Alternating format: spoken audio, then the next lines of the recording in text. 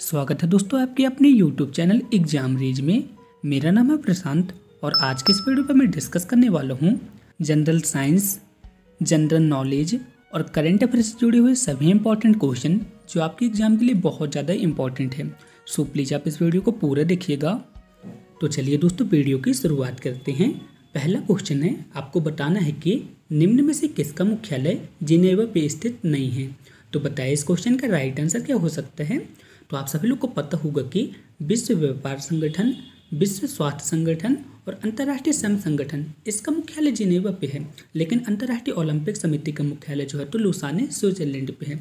तो option number D यहाँ पे करेक्ट आंसर रहेगा। नेक्स्ट क्वेश्चन है, आपको बताना है कि निम्नलिखित में से कौन सा गैसीय मिश्रण समुद्र के अंदर गोताखोरों द्वारा उपयोग में लाया जाता है। बहुत ही ज़्यादा इंपॉर्टेंट क्वेश्चन है और प्रीवियस ईयर पे काफ़ी बार पूछा गया क्वेश्चन है। तो इसका राइट आंसर क्या होगा आप सभी लोग बताएं। तो इसका राइट आंसर रहेगा ऑक्सीजन प्लस हीलियम का मिश्रण है। ऑप्शन नंबर ए यहाँ पे करेक्ट आंसर रहेगा। अब नेक्स्ट क्वेश्चन की ओर चलते हैं। नेक्स्ट क्वेश्चन है, जर्मन सिल्वर में निम्न में से कौन सी धातु नहीं पाई जाती है। बहुत ही ज़्यादा इंपॉर्टेंट क्वेश्चन है और आपके एग्जाम पे पूछा जा सकता है। तो बताइए इस क्वेश्चन का राइट आंसर क्या होता है। इस क्वेश्चन के आंसर के लिए मैं आपको 5 सेकंड की टाइमिंग देता हूँ। आप सभी लोग सोचें और इसके आंसर को बताएं। तो इसका यहाँ पे करेक्ट आंसर रहेगा सिल्वर। जर्मन सिल्वर पे सिर्फ सिल्वर नहीं पाई जाती है। नेक्स्ट क्वेश्चन है, निम्न में से किस ग्रंथि को जैविक घड़ी कहते हैं।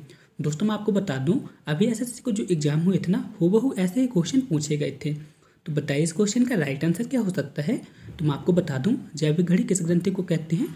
पीनियल ग्रंथि को जैविक घड़ी कहते हैं। ऑप्शन नंबर ए यहाँ पे करेक्ट आंसर रहेगा। आई होप आप सभी लोग इस क्वेश्चन को नोट कर लिए होंगे। तो चलिए फिर नेक्स्ट क्वेश्चन की ओर चलते हैं। नेक्स्ट क्वेश्चन है, किस लेंस की क्षमता धनात्मक होती है। बहुत ही ज़्यादा इंपॉर्टेंट क्वेश्चन है और एग्जाम टाइम पे कंफ्यूजन हो जाता है। तो आपको क्या करना है, इस क्वेश्चन को नोट कर लेना है। तो मैं आपको बता दूं, किस लेंस की क्षमता धनात्मक होती है। उत्तल लेंस की क्षमता जो है तो धनात्मक होती है और अवतल लेंस की क्षमता कैसी होती है, ऋणात्मक होती है। तो यहाँ पे क्या पूछा है, किस लेंस की क्षमता धनात्मक होती है। तो ऑप्शन नंबर ए यहाँ पे करेक्ट आंसर रहेगा। नेक्स्ट क्वेश्चन है, किस अभिक्रिया में उत्प्रेरक वेग को घटाता है। तो यदि मैं आपसे पूछूं कि जब कोई अभिक्रिया होती है तो उसमें उत्प्रेरक क्या काम करते हैं, तो मैं आपको बता दूं, उत्प्रेरक जो है तो अभिक्रिया के वेग को परिवर्तित कर देते हैं। तो ऑप्शन नंबर बी यहाँ पे करेक्ट आंसर रहेगा। बहुत ही इंपॉर्टेंट क्वेश्चन है, आप सब लोग इसे नोट कर लीजिएगा। तो चलिए फिर नेक्स्ट क्वेश्चन की ओर चलते हैं। नेक्स्ट क्वेश्चन है, इस क्वेश्चन पे पूछा है कि भारत का सबसे बड़ा राष्ट्रीय उद्यान कौन सा है। दोस्तों मैं आपको बता दूं, इस क्वेश्चन को मैंने आपके साथ कई बार डिस्कस किया हुआ है। सो आई होप आप सभी लोग इस क्वेश्चन के आंसर को सही देंगे। तो इसका राइट आंसर क्या होगा, हेमिस राष्ट्रीय उद्यान।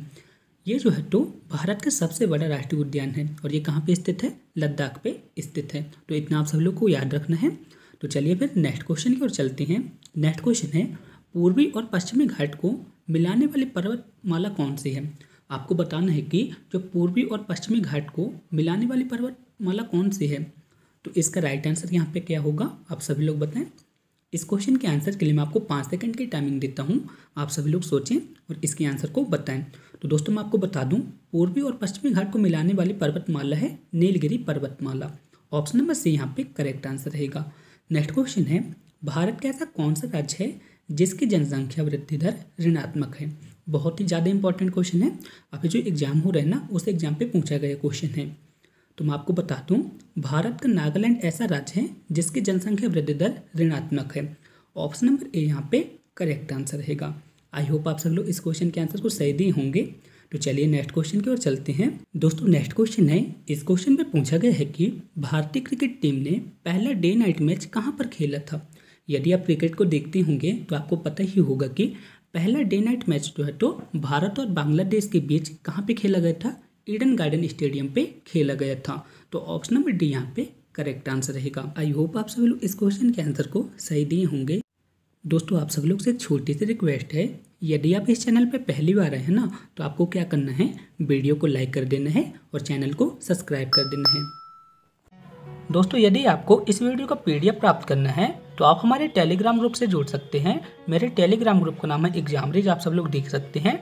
मेरे फेसबुक ग्रुप का नाम है एग्जामरेज और मेरे इंस्टाग्राम आईडी का नाम है एग्जामरेज। आप सब लोग इन प्लेटफॉर्म से जुड़ के इस वीडियो का PDF प्राप्त कर सकते हैं और इन सभी प्लेटफॉर्म पे मैं रेगुलर क्विज़ेस कराता हूँ जो आपके एग्जाम के लिए बहुत ज़्यादा इंपॉर्टेंट है। दोस्तों, यदि आपको एग्जाम से रिलेटेड किसी भी तरह की प्रॉब्लम आती है तो आप हमसे इस मेल पे संपर्क कर सकते हैं।